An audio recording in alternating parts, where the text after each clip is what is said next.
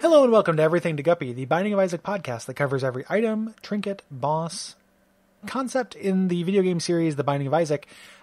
I'm Gary Butterfield, and with me as always is my telepal, Will Hughes. Hey there. Whoa, he's a telepal accident. Yep. Oh yeah, Gary, bad news. I've spliced myself with that mug you made of my own face. Oh. Like that very nice Christmas present you got me a few years ago with your, my, and Brayton's faces on it. And now you're part man, part mug. Specifically, I spliced myself with the picture of me on it, which is sort of like a low definition. I think you took it from a photograph. I'm imagining just a big black and white version of that, like you being like a Mardi Gras head, but with that version of your head, but it being animate, and that's very scary. Yeah, no, that's why The Fly accurate. wasn't a comedy film, Gary, as far as I know. That's true. It was more of a romantic dramedy. You should wear a bag over that. That's really hurtful, but I'll do it. Can I? It's very scary. It's like I'm still picturing it, and it's still very scary. Well, Gary, I can't put a bag over the... You have control over what has a bag on it in your mind. I guess I am asking you to change my imagination. Like, I mean, I'll get in there, Gary. I'll do the work. Don't incept me. Don't incept me, bro. What are we talking about today, Will? Gary, today we're talking about teleport. Or, as its usage description says, teleport! Yep. Exclamation point. This is one of the two little remote items that we have. And this does what it says. Oh, Gary, there's way more than just two little remote items. You got pause, you got... fucking yeah, pause, they've added man. quite a few more. In the golden teleport, yeah. I hate pause. No, it's not good. We'll get to that in a long time. This is still one of the OG items, item 44. Mm-hmm. Isn't it crazy we've done 44 of these? Yes. I tried to be funny, but I'm now overwhelmed by the thought that we've recorded. Yeah, roughly 440 minutes of this show. Yeah, it doesn't. Oh no, we haven't necessarily done 44 of them. Sorry, they're not showing up in item ID on here. Or where are they? Yeah, I don't know. Yeah, maybe they are. Yeah, Actually, they are. It is because this is not a great podcast, but I'm definitely. Let me count. One, two, and then comes 2, 3. What's after that? It's 4, Gary. Okay. Wait, let me slip into ASMR voice, and this will be our ASMR for the episode. Okay. 5, 6, 7, 9. Fuck! God damn it! Piece of shit! You stupid asshole, Hughes! It's Get not fucked. Tourette's ASMR is an underrepresented market. I just get the tingles when the sexy ladies just yell. Yeah, they're so mad at me. Just cough uncontrollably. So yeah, it's pretty crazy. We've done 44 of these plus, like more than 44 of them. So this is what this does is teleport you. Yep. It's a 2-charge item that will teleport you to any room on the floor except the crawl space or black market space. If those exist. Yes. Yeah, on the floor. Because eventually we'll talk to those when we get to the concept season. But like this, unlike the other teleporting thing, can take you to the I Am Air room. Yep, which is generally a pretty good thing to happen. Yes. Like sometimes it's like there's 7 coins and 2 ragmen. And it's like, well, okay. But a lot of times you get free items from this. So it's worth using this item, right? Like if you get this, if you have no spacebar item, the risk reward part is like if you use it early on, you might skip the boss fight. And then you skip a boss item, you skip deal with the devil. But I kind of think of this as like a small chance, like I think it's 5% is the chance to get an I Am Air room. Mm-hmm. So like you get to roll a 1d20 after every floor.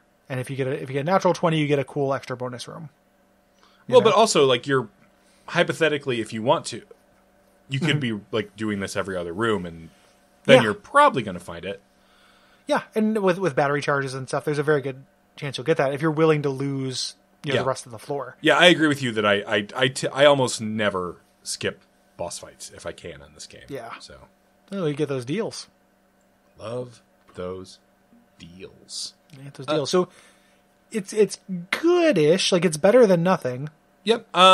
If you're playing The Lost, this item becomes very good because if like most of my strategy while playing the Lost is figuring out what to do once I've fucked up and lost my mantle. Mm-hmm. So anything that can let you recharge your mantle, even if it does so by bouncing you straight into the boss room, is fantastic. Ultimately, even if it skips the boss room. Yeah. Like if you're the Lost and this bounces you past, the boss, that's pretty okay. Mm-hmm. And this it can take you to, it can't take you to the crawl space or anything. Presumably this can take you to a deal with the devil. It's not omitted, specifically here. So that's very nice as the Lost. Isn't it crazy with the Lost how you get that Dumbo's feather thing? Like you are fine until you get hit. And then it's like, when that happens for me, I'm like 10 times more likely to make a mistake and die. Mm-hmm. That's what, that is why 9 lives is the item for the Lost. Not because of the lives per se, but because it takes away that pressure. Yeah. Fuck it, I get hit, I die. I come back. Who gives a shit? I'm immortal. Yeah. So this is Gary, actually, can I tell you? Yes. My update for my runs, I have finished the Lost completely. I heard that. I marked out. Yeah. Yep, I have got every post-it note for it, so I've completed the Lost and Keeper now. Mm-hmm. I have done all the hard parts. What do you still have left? Oh, plenty of post-it notes. I have to kill Delirium still with quite a few characters. But it's all characters I don't inherently hate.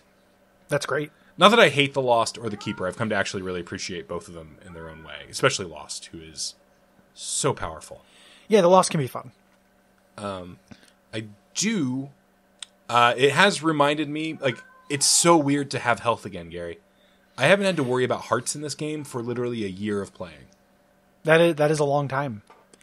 And now I imagine it's kind of like you've been training in Gravity. If you just had to play Isaac. Yeah, no, you could do it without even opening your eyes. Yeah, man, I'm Super Saiyan 3 now. Yeah. I've spent a lot of time in the time dilation chamber. I wish Ben was here. He would know. Yeah. I'm okay with Ben not being here to explain this. I love Ben, but I need Ben will get weirdly aggro with me about this. I'm okay without it. Here's a Duckstream pro tip. If you have not watched the hour from the most recent Duckstream, where Gary was playing the first part of the DLC for Dishonored 1, and the other 4 of us, Nick, Brayton, me, and Ben, were just torturing him with every Dragon Ball Z pun we can come up with. Pun is a real overstatement for this. Well, Play I think on that words. implies a level of cleverness that wasn't on display with any of us during that segment. It's a truly beautiful experiment in human psychology. Let's say that. It is, so Duck Streams, which are generally one of the highlights of my year. I have a lot of fun with that. Mm-hmm. Shortly after that is when I walked to the Starbucks to get some coffee and breakfast sandwiches for everybody, which was in my kind. Christmas suit, and it was freezing. And then the Starbucks, I was expecting there to be nobody there because in my mind it's really late. No, but it was human breakfast. Morning time. Yeah, yeah. So it was packed, and I was this sweaty, disheveled, out of my mind mess from psychological torture and sleep deprivation. It was one of the weirdest. Standing in that Starbucks, one of the weirdest memories of my life. If I could have teleported out, I would have. Gary, you weren't just standing in a Starbucks. You were standing in your truth. I was. And the only thing in there was what I brought with me. Star Wars. If you're playing this in greed mode, if you're teleporting, which why would you? What a dumb thing to do. But you can actually get to a super secret room, which apparently are on the map and are floating in space and nowhere. That's so you can terrifying. Get trapped. Yeah. Also, pretty likely chance you'd hit it. Yeah, you have a 1 in 5 chance of getting. It's a 20% chance of ruining your run by teleporting in greed mode. I feel like you should know better than to do that. The other thing I like using this for is that I like using it to get out of boss rush. Oh yeah. Any obviously the preferred thing is just to bring in a fool card or something like that. But yeah. Anything that lets you steal that item is always very satisfying. Yep. It's worth noting, if you have this. It's very rare though, but by the time I get to boss rush, I haven't found a better spacebar item. Yeah, that's a good point. This is worse than most spacebar items. Let's be clear about that. It is definitely in the bottom half of them, at least. Let's put this up against our last loser, Bob's Rotten Head. Do you take this or Bob's Rotten Head? I take this. Do you take this or our next loser without saying what it is, the thing we're doing next episode? Shit, Gary. Okay. I'm sorry, you really sidelined me there with this future talk. Oh, absolutely, still this. I hate the next item. Yeah, I do too. So it's still it's probably like near the top of the middle, top of the bottom half, I think. Yeah, it's neutral. Yeah, it is neutral. It's true neutral, like a teleport should be. I think that might be all I have for teleport. Me too, Gary. What can people do if they enjoy the show? If you like this show, you can rate and review us on iTunes, and you can support the entire network on patreon.com/Duckfeed.tv, both of which are very helpful. Do it. Give me money. You'll get no errors that way, but you will get them with teleport. Oh, also, I Am Error is a reference to Zelda 2. The Legend of Zelda. And this actually looks like the Spelunky teleport item, according to the Wikipedia. Kind of. I don't think that's what Wikipedia says. Or Gamepedia, sorry. I don't think I found that in Spelunky. I mean, it's a blue remote control with like one big button on it. I don't think they look that similar.